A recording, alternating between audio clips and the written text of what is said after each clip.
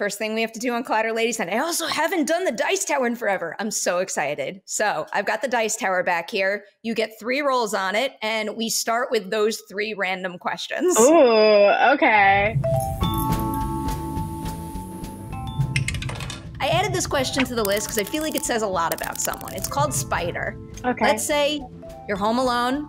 You see a spider. What do you do? Call my mom. Our house has actually a lot of spiders. I refuse to kill them. I remember one time my parents weren't here. I was home alone. There was a spider and I stared at it for so long with the tissue paper in my hand. Could not get myself to do it. I had to keep track of the spider until my parents came back home. Fair enough. All right, second roll in the tower. Ooh, this is one of my favorite ones because this one is called Scream, and there's only one question that this could be. What's your favorite scary movie? I don't like scary movies. I'm such a wimp, and I don't have I don't know. I don't want to spend my time being scared if I could just laugh instead, you know? Why would I do that to myself? Fair enough. I'll give you 2 follow-up questions. First, what is the scariest movie you've ever seen? It's not technically a horror movie. Everest comes to mind with Jake Gyllenhaal. I get it. It's terrifying. It's scary. I watched it the year it came out, and I don't remember what year that was, but I remember being too young and don't want to climb a mountain. I don't want to be I don't want to freeze to death. It was too real. I get that. Another answer I respect greatly. How do you feel though about horror comedies, especially horror comedy musicals? Oh, what do you have in mind? Okay, so I'm giving you a recommendation because it is the holiday season now. I think you should at the very least try the movie Anna and the Apocalypse. Okay, I will take note of that.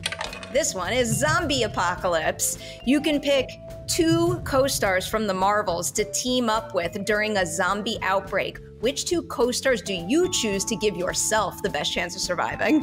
Ooh, I want to say Sam Jackson for starters, because duh. If I'm gonna die, I want my last moments with him. He's also really good at finding sneaky ways to the path of least resistance to get out of things. He does a lot of his scenes sitting down, and he still kills people. He did a whole fight scene where he literally shoots the creepers in while he's sitting. I love that about him. I love that he will still get the job done and do it with ease. So I'm not sure exactly how useful he'll be because I don't think he likes running in a zombie apocalypse. But I'm sure we'll find a way. So that would be one. And then, oh God, we had a lot of good. Gary Lewis plays Emperor Droge in our film. I didn't get to spend nearly enough time with that man as I would have liked to. I love his he's such a thick accent. I'm assuming that I'm gonna die in the zombie apocalypse already. So I just want a good time. Sam Jackson, Gary Lewis, that's great. What is your personal greatest skill in a zombie apocalypse? I feel like I'm a good hider. Oh, I think I can. I've never heard someone say that before, but that actually is an actual skill. I would assume. I'm on defense. I'm not trying to. I can't even kill a spider. What am I going to do with a zombie? Hello, everyone. Welcome back for a brand new edition of Collider Ladies Night. I'm so happy to say that again because it's been a while since I've said that, and there's no better person to bring this show back with than Iman Vellani, who is a powerhouse in the Marvels. You're surrounded by so many exceptional talents in this movie. I cannot believe how many scenes you steal. Oh my God.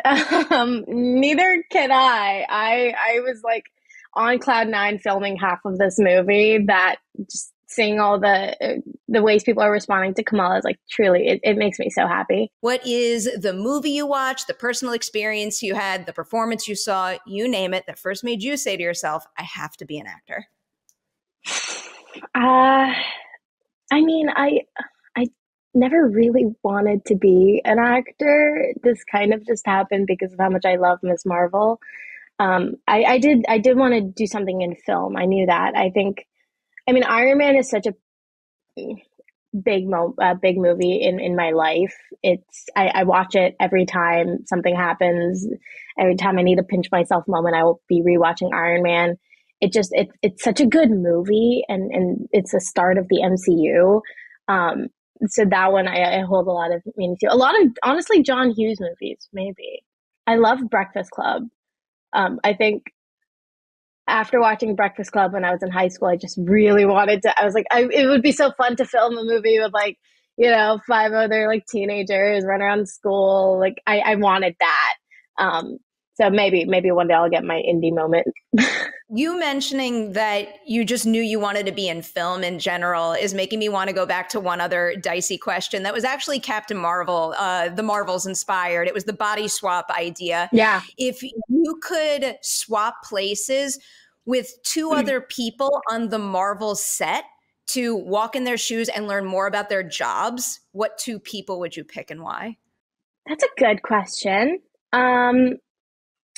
There are points where I wish I was Mia, but then I see how much stress she's under, and I'm like, do I want to do that? I think I kind of want a life as well.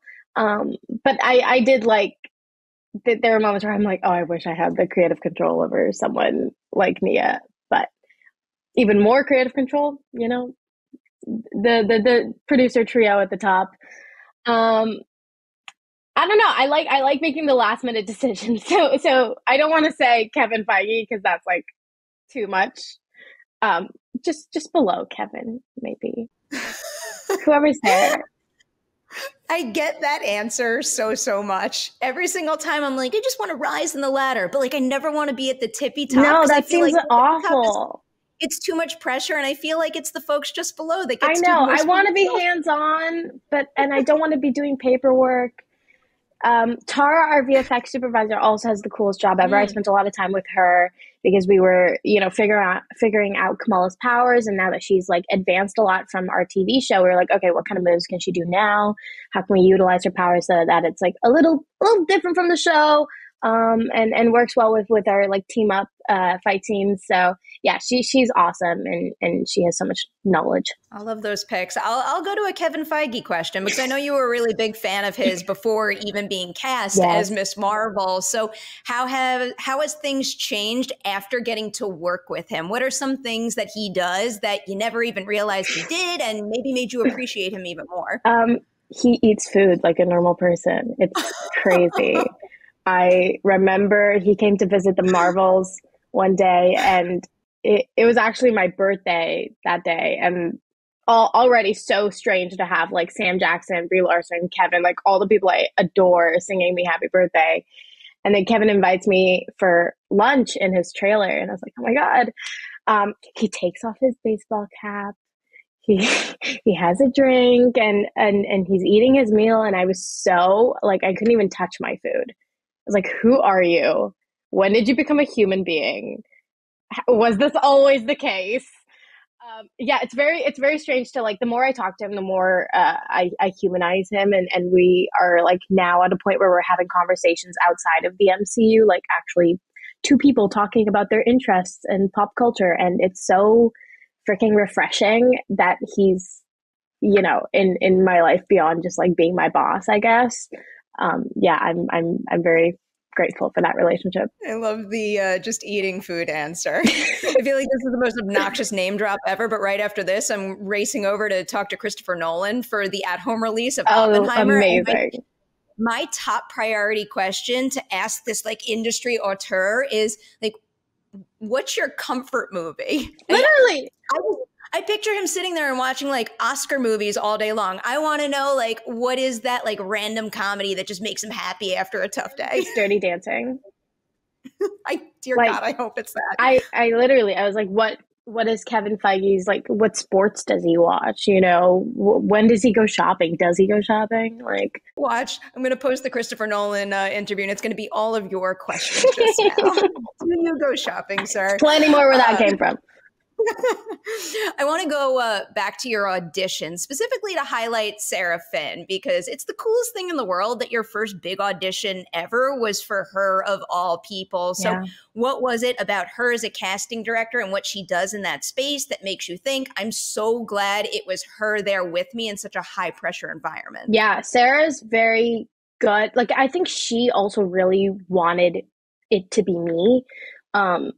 because they, at the end of the day, casting directors, they just want it to be someone. Like they want the person that they've chosen to do this audition to be the person, so they don't have to keep looking for more people. And with Sarah, I don't know, we just hit it off on the first day before my screen test. Even like she called me to her office, and I'm thinking, I don't know if she's gonna make me read scenes with her or what's gonna happen. She sits me down and she's like, so like, tell me about yourself. Like, what's your favorite subject in school? And she just started to get to know me on a very personal level, like from our first interaction. She was asking me questions from everything but like Marvel, and I love that she was taking interest in me and just making me talk about things that I was passionate about, because that's like so much of Kamala's character is just being a nerd and sharing her passion and her love with other people and her enthusiasm. And I think Sarah is very smart with the way she went about this entire process. And then even at the audition, I come from theater. So I went to an art school in high school, and I only did theater. I never acted in front of the camera. And she was, I was very big with my emotions and everything, because I'm used to like, oh, you got to play to the back of the house, you know. And Sarah's notes were always like, just do less, you know. If you feel it, the camera will see it. And her notes were so specific and so doable. And again, like I'd never met a casting director before. I'd never met a director before. I didn't know how hands-on it was. I thought she would just kind of be in the corner being like, okay, she's the one. But she was talking to me. She wanted to get to know me. She was like giving me really good advice.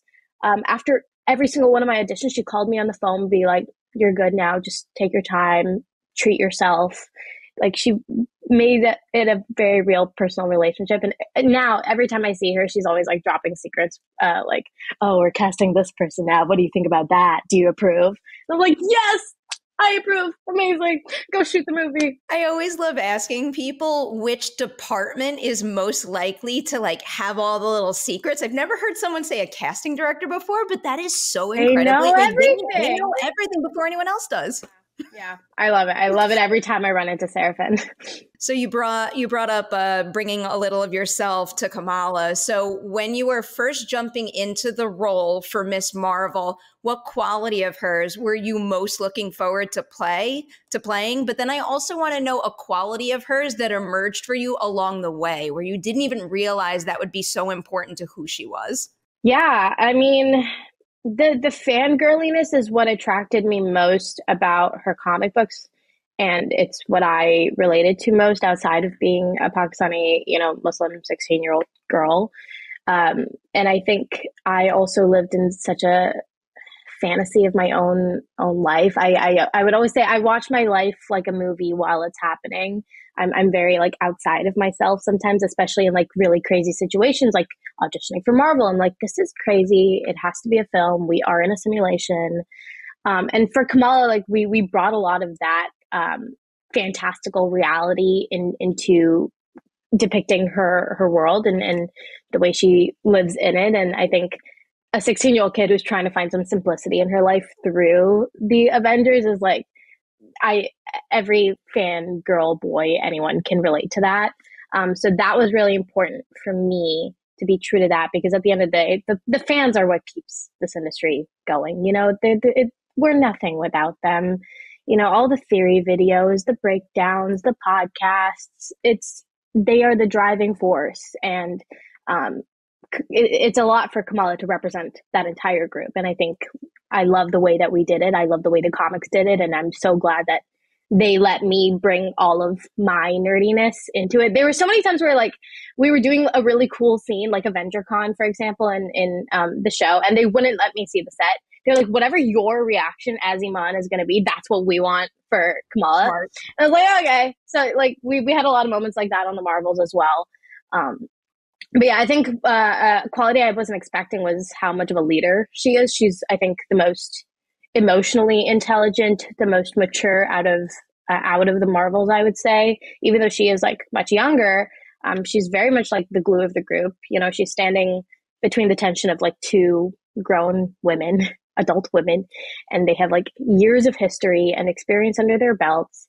And yet she doesn't shy away from giving her opinion. She doesn't shy away from making the tough call, making choices under pressure. And I think that's something I really love about Kamala. She's one of the few characters who truly understand what it's like to be a human and the value of a human life. And I think that's because of her relationships, her friends, her family, her religious community. Like, she has so many people that she cares about, and they kind of make her who she is. And then you compare it to like Carol, who's a lonely cat lady in space with amnesia. She's not doing anyone any favors. I don't think she's a very good leader. And I think she has a lot to learn from someone like Kamala, for example, who's a natural born leader. And so, yeah, that was something I really took out of the Marvels. A lonely cat lady in space with amnesia. That's the headline. It's so accurate. I love it. All right, I'll talk a little bit about Brie and Teyonah next, because the two of them are something else. And one of my favorite things with actors in general to do is highlight how many different approaches to the work that there are out there. So can you maybe tell me something unique about both of them and the way that they like to work that you think helped bring the best out of you as well? Something like so random about Brie. She's really good at me and Nia call it beep booping.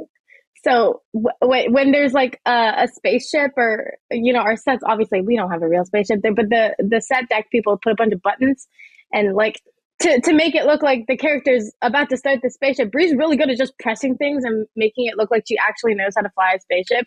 It's amazing. Some of the best beep booping I've seen. I always think about that with hackers. Like, when someone's playing a hacker, how do you make it look real and not just like you're thumping on a She knows exactly. She's like, okay, we spent too much time pressing buttons in this area. We're going to go here now. Or those like floating holograms, that a lot of the Avengers use, and they're just like pushing objects in midair. And she's really good at that. But like, I think for both of them, they're very good at taking care of themselves. These like movies are very taxing physically and emotionally. So, if I see like a physiotherapist or a massage person on set, I'm like, how can I get in on that? They take care of their bodies. They've been doing it for a while, and I think that was something I very much took for granted on Miss Marvel, that like my body will break if I don't stretch. And, like, we're doing fight scenes over and over again. And it's not that the movements are hard, it's doing them for like 12-hour work days, repetitively. So you're like using muscles you didn't even know existed. It's insane. Yeah. I think about that a lot with wire work. Like, wire work doesn't seem like it's hard because like you're essentially being held up, but also it's like a funny feeling on the body because of like gravity pulling you down. And after so many hours, I have to imagine you really feel it and take it home with you. Yeah, we had a lot of wire work on this one, and it's like all core strength, especially when there's some scenes that got cut. We had a bigger sequence in space, but there's one point where we were literally we had like 6 wires attached to us, and they would start us upright. And then as the scene progressed, they would like go into a full midair plank position. And we're doing the entire scene in a plank. So you're thinking like, oh, what's the point of us even working out? Because the super suits cover everything. They can add muscle later. No, the core is very important. Because if you cannot hold yourself up in a plank for 3 minutes, you're screwed. Oh God, 3 minutes. It was insane, because as soon as you don't, then you go like this, and no one flies, with a concave body. I'm going to be thinking about this when I do a plank for more than 30 seconds and I'm dying tomorrow. Yeah, be like, well, I'm not going to make it in space in a super suit. All right, let's move over to Aladna, which really fascinates me. What kind of conversations did you have with Nia and maybe even Teyonah and Brie as well in terms of making sure that material felt grounded and also not silly? Because if I had read that on the page before seeing it come to life, I would have been like, listen, great idea. I don't know if that's going to work, but it does really, really well. I didn't realize how silly it was until people online started saying how silly it is. Like, in a good way. Because I read so many comic books, this is what I expect from comic book movies. I want them to be crazy. Comic books, I'm writing a comic book right now, and anything I say goes. Like, I can come up with anything, and as long as the artist can draw it, it's in the story. And I love, you're just like pushing the limits of imagination. And Kelly Sue DeConnick's Captain Marvel run has Aladna, and women, it is a matriarchy. Women pick their mates, and Carol fights, this other woman for Prince Yan, who was supposed to marry Lila Cheney, who is a teleporting mutant rock star. Like, it's insane. And I love that. So I was having the time of my life, and all our extras, like, they were trained dancers. They looked amazing. The makeup was amazing. I couldn't stop staring at people. And it was just such a lively time. It was also one of the few times we were shooting outside, still at the studio, but like outside. So getting some fresh air. Everyone's in vibrant colors. The song is so good. Yeah, I was having fun. And Mia, like Brie, everyone loves musical theater. Like, we would burst out into Hamilton like every day. So it was fun. It was really fun. That's one of those scenes I'm most eager to watch again, just because I want to be able to watch it over and over, looking at like a different layer of the frame every time, because there's something happening everywhere. There's so much depth. Yeah, and I only noticed this recently until someone online pointed it out, but the way they designed Aladdin as like all musical notes, and they took a lot of inspiration from just like the chords and treble clefs and everything, and I was like, that is amazing. It's so, so good. All right, before I go into spoilers, I'm going to ask one more question just about the future. What is a new tool in your acting toolkit that you know with certainty you can credit to your experience making the Marvels that you are especially eager to put to use on your next film? Ooh. I don't know. I feel like I was still kind of in it coming straight out of Miss Marvel. I mean, obviously, like, shooting a film is a whole other muscle. I mean, I do want to credit it to Brie and Teyonah about like just the self-care bit, because it's like honestly something I did not like pay attention to at all. And I think speaking up for when, like, I'm always the one who's like, use me as much as you want. I'll be working for like 15 hours if you ask, like, use me. And people are like, no, you need to set boundaries. You are not a robot. It's okay that you love Marvel, but like, they do not own you. So I think just like setting boundaries for myself, I've gotten very good at talking to people about what I need. If I need a Band-Aid, I will ask for it. I'm not going to suck it up anymore. I'm human. I think just acknowledging that, because I was just so happy to be there that I really didn't care about anything else, but that is wrong. And we have rights. I understand that mentality all too well. It's just so hard when you love what you do so much. Exactly. Like, I wanted to see everything, and then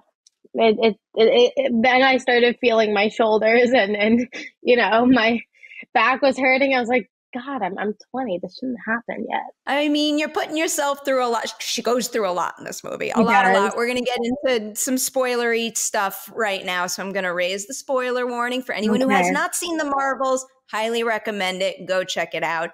The first thing on my list here was specifically to talk about reshoots, because I love an opportunity to demystify reshoots and additional photography, because I feel like they come with a negative connotation, and that's ridiculous because it's part of the process. So what was it like for you going through that process and discovering the value of it, and how it could take what you did before, maybe something you felt really good about, but all of a sudden evolve it so it makes the movie overall even better? Right. I mean, well, we know we're going to do additional photography like before we even start filming.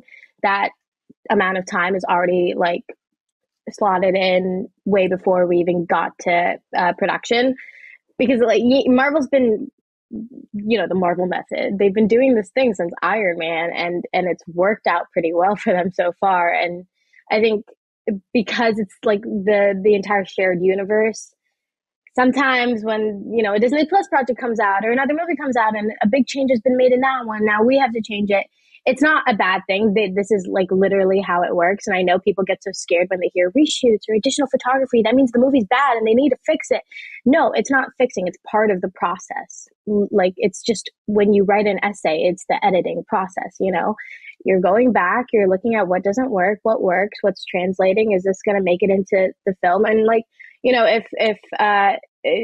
directions have changed in the course of the larger MCU picture of incorporating a different character. Okay, maybe we should add in a teaser for that next. Or so they're, I mean, constantly striving towards like the betterment of their content, and I think that's always been the case. It's not a scary word at all. It's something we knew coming in. There's sometimes not enough time to film things during principal. Sometimes people's schedules aren't aligning. We had 2 women on our show getting pregnant, so that's like half of the reason we did reshoots as well. So yeah, it's part of the process, and I'm more than happy to come back every time they ask. It's so important. It's so important. All right. The other really important thing I have to ask about, please tell me absolutely everything about shooting a scene that involves a significant amount of cats. Oh my God. We had like at one point a truck of like cats or 20 cats or something crazy like that, kittens. I got to work with one named Snuggles. Cutest darn thing in the planet. It wasn't even a year old.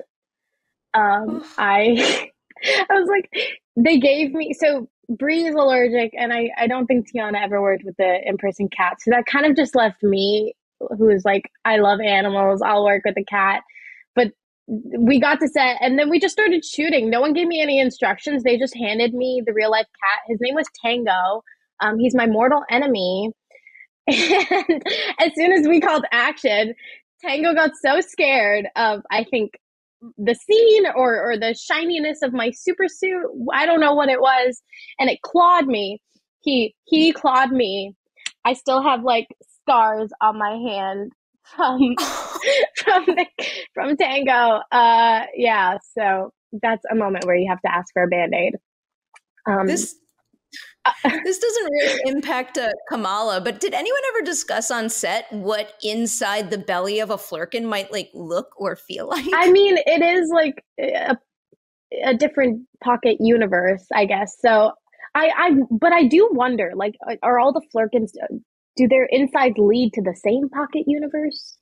I think about that stuff a lot. I want to say it is. I like to think it is.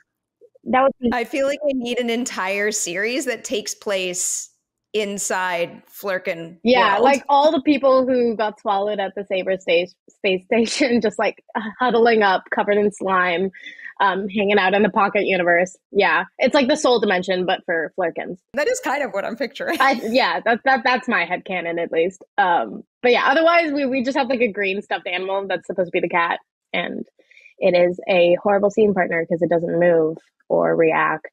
Like that entire scene where Kamala screams when she first sees the cat, like fake. I had to do it so many times trying to get my eye line right. I can't even imagine. But the treat of getting to work with real cats sometimes sounds absolutely wonderful. So cute. I'll end with, I got 2 more spoiler questions for you. The first one, because like I know you probably can't tell us about what lies ahead for her, but as it pertains to this movie specifically, at the end of this adventure, what do you think Kamala thinks her greatest strength is going forward? But then also, what do you think her greatest weakness is? Like the next thing she needs to overcome to be an even stronger hero and person?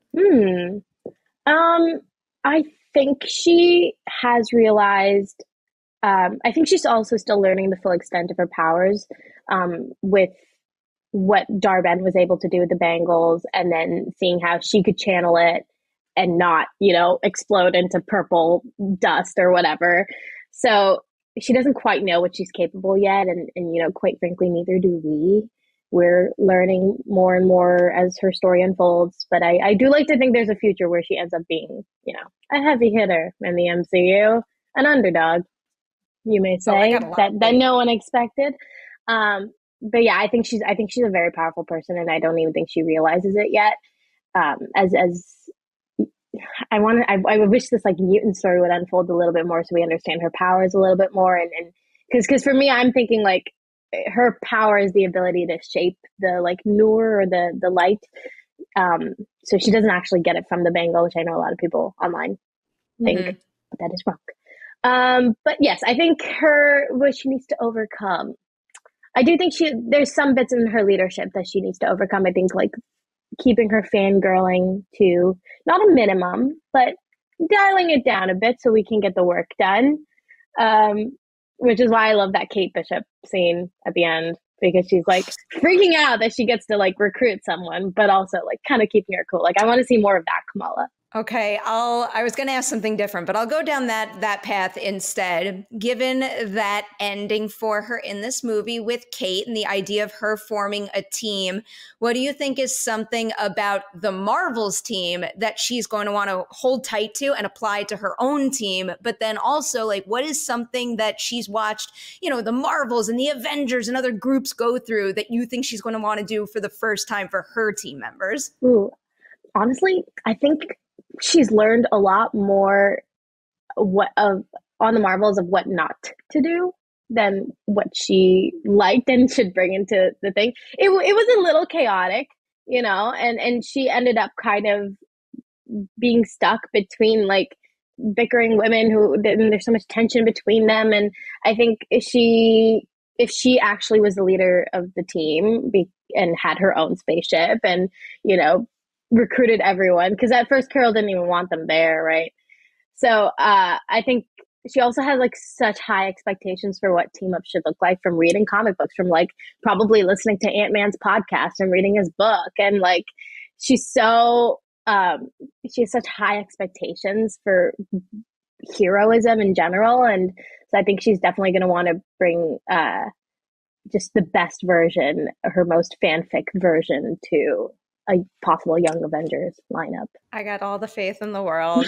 I'm so excited for you. I love this movie so, so much. I will say congratulations. Thank you for your time today. Now I have to go leave and ask Chris Nolan if he goes shopping. Oh my God, you got to talk to Christopher Nolan. I'm so that'll be the post-credit scene of this edition of Collider Ladies Night. I love it.